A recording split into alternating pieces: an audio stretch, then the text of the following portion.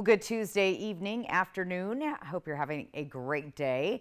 After a very breezy, blustery day yesterday, things have calmed down for most of our area, but we are still tracking some breezy winds this afternoon and evening. We're looking at some chilly overnight lows. Some areas getting down below that freezing level tonight, so a little bit chilly outside. We do have a gradual warming trend that's going to start.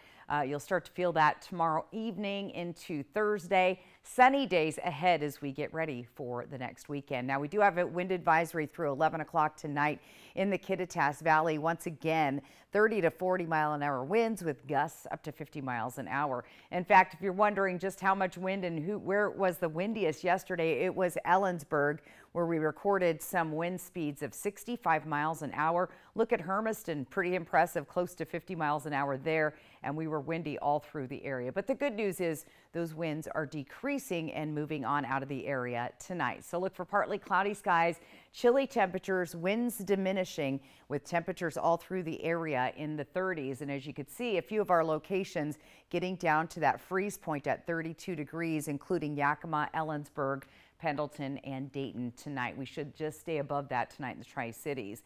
This is for tomorrow, planning your day out the door. Again, a little on the cool side. We're going to have mostly sunny skies with a few lingering clouds, but a really nice day overall. Winds won't be a problem tomorrow. We'll see temperatures getting in the 50s by noon, lunchtime, and then at dinner time we'll be anywhere from the 50s here into the mid 60s. So a gradual warming trend, 2 to 3 degrees more tomorrow, and then as we head towards the weekend, we'll get those temperatures above average. So lots to talk about tonight. We'll catch you on the air at 5, 6, and 11.